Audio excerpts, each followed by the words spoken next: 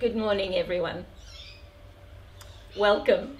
My name's Madeleine and I'm here with Flash, and we're going to be talking about enjoying freedom post-COVID.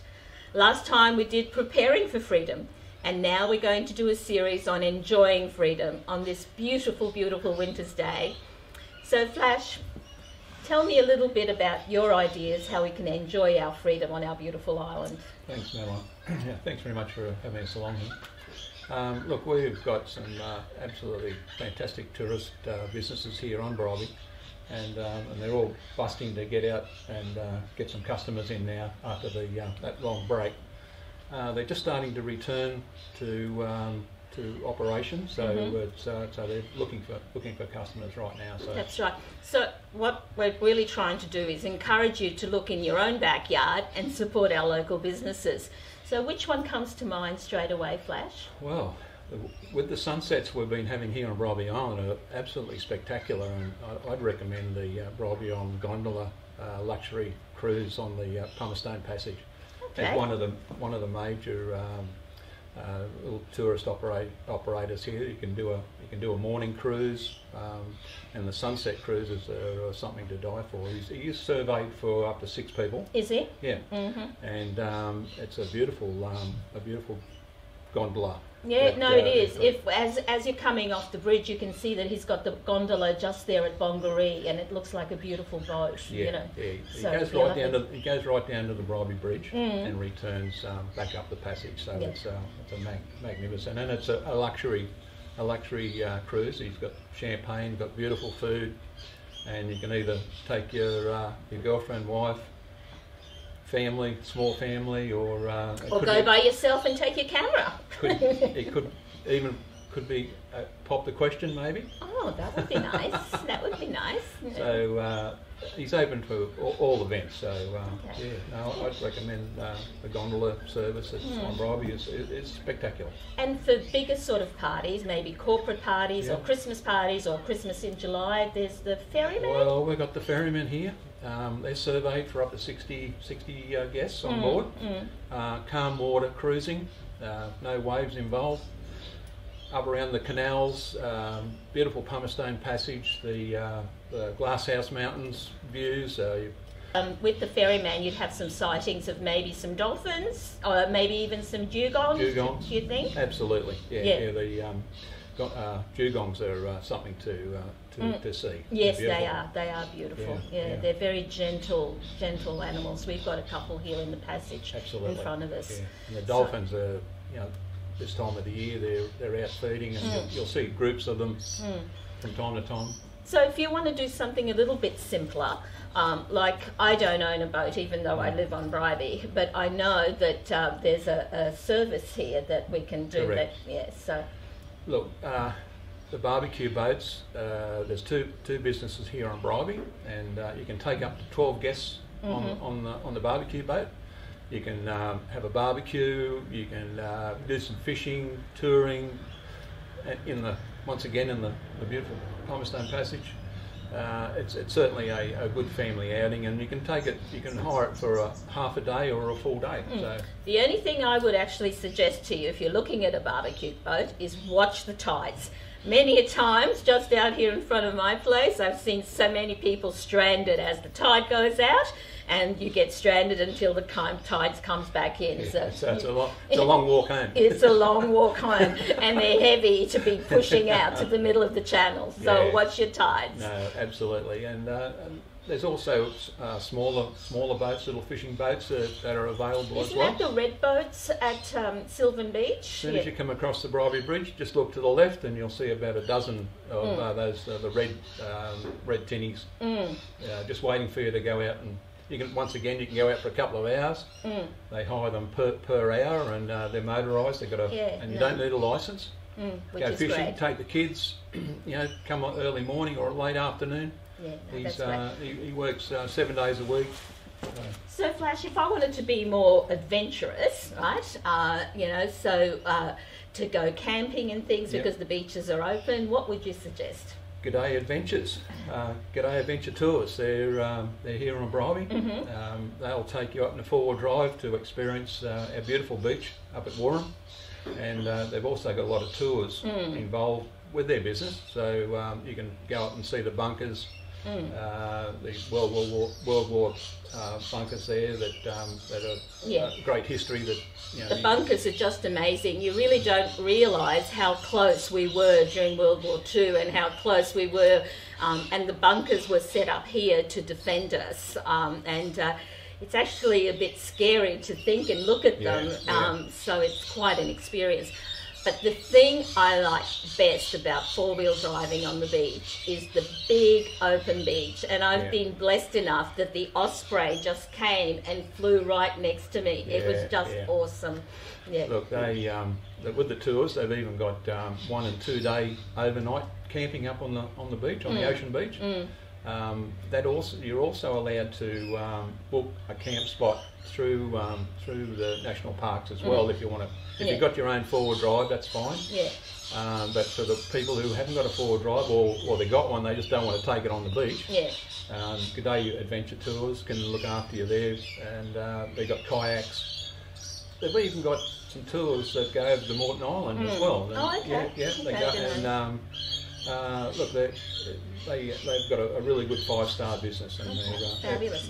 Now, if you do decide to take advantage of the camping grounds here and take your own four-wheel drives, remember you need a permit. You need a Moreton Bay Shire permit to go into the national park and on the beaches. So the rangers are very, very active, and there's no dogs allowed on our beaches. So please be careful and make sure that you adhere by all the regulations. So and they're considered as a road as well, because you'll see the police out there from time to time. No speeding, be sensible. That's all they ask. And we've got some beautiful lagoons up there to explore. Magnificent. Yeah, the lagoons where you've got the fresh water that comes in with the tea tree, and the colours are just amazing, aren't they, Flash? Okay, so there's lots of places that you can come to our island and explore. But if you just come for day trips, where do you suggest that they go to? Look, we've got the Seaside Museum, and that's well worth having a look. Take the family. That caters for groups. If there's even a tourist group who want to come up here to Bribie. And that's free. Yeah, that's free. And look at they've got a lot of history on World War II and the bunkers, and you'll learn all about the history of Bribie. So that's well worth. Yeah, that certainly is worth it. The time I went there, they had an exhibition on the famous painter that used to be a recluse here, Fairweather. That's it. And that was actually quite interesting to see, to learn about the history. Yeah, exactly. There's a lot of history here on Bribie. And there's also something that's dear to my heart, right, which is the Butterfly House. Oh, magnificent. Yeah, it's I would put it in like a world visit, like something out of this world to visit, see the butterflies and walk amongst them. Look, it's spectacular. It is. And we're very, very lucky to have that feature on Bribie as a tourist destination. The best thing about the Butterfly House is that it's not very expensive to enter, but all of your proceeds go towards charity. So 100%, it's run by volunteers, and 100% of the proceeds go to charity. They hand out cheques everywhere, don't they, Flash? Just recently a $30,000 cheque to one of the local communities here to help. It's just an amazing organisation, and when I took my grandchildren, they just loved it. There's nothing better than a butterfly just landing on your hand or your shoulder, and it's the picture opportunity. It's just wonderful. Look, it's a great family outing. If you're looking to take the family somewhere, it's look, we've got some really great places to visit here on the island. And you can even bring your dog. Yes. We've got a dog off the leash dog area up at Red Beach. so you can take the dog for a run. Yeah.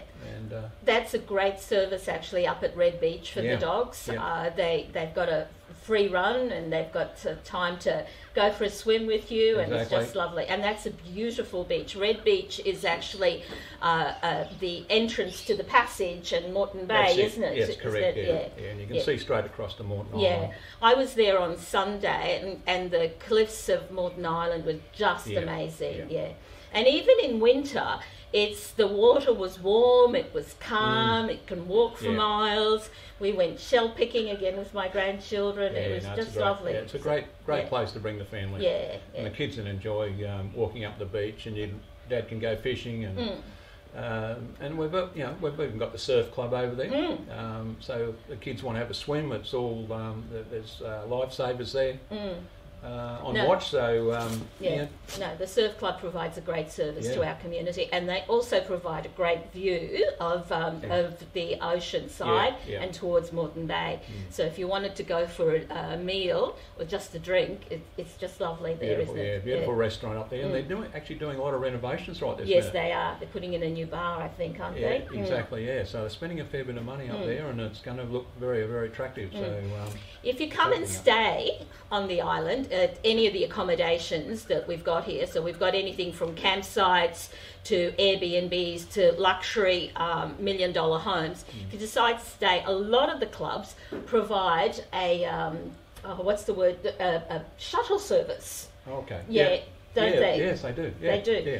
Yeah, The RSL club, Yeah, the RSL club does, and the bowling club. and the bowls club does, and the surf club does. Yep, yes. So, because many a night they've come and picked me up so I can have a drink or two and not have to worry about driving home, which is great service. So, you get home safely and you enjoy yourself. Mainly the trip home is more important. Exactly, the trip home. Getting there's okay, coming home's not so okay. Yeah, so we've got some beautiful places.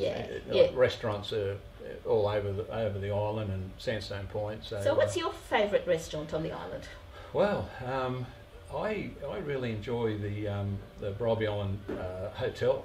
Oh, okay. They've got a huge bistro there, and that overlooks the passage as well on the calm side.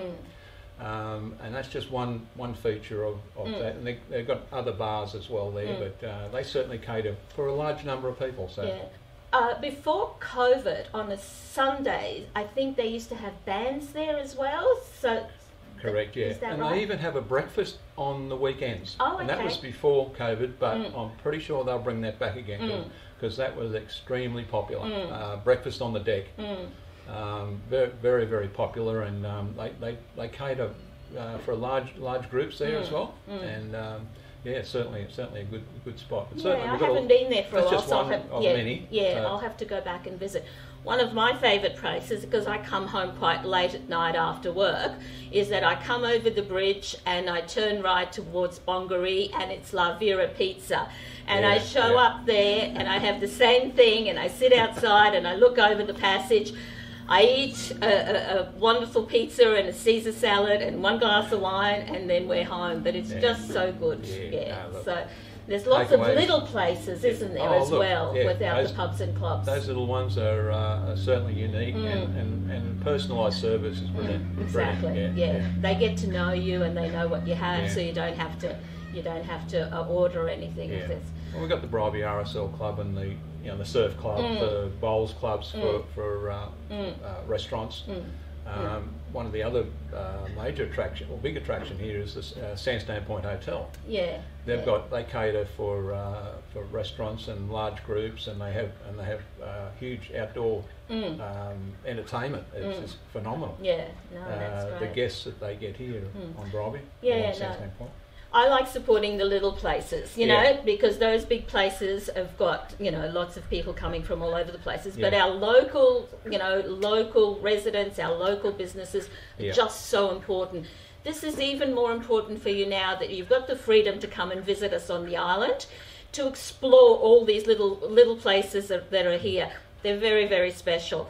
So, Flash, is there anything else you'd like to add to our, little talk today? If I had another half an hour, which we haven't, I think we've covered a few of the major places, and mainly our tourist businesses here. That's what we want to prop up. We want to that's right. get the word out that they're sitting here waiting for customers. And you've got some notes there that we'll put up on our website. So if you're interested, we'll have some links to these websites so that you can have a look at.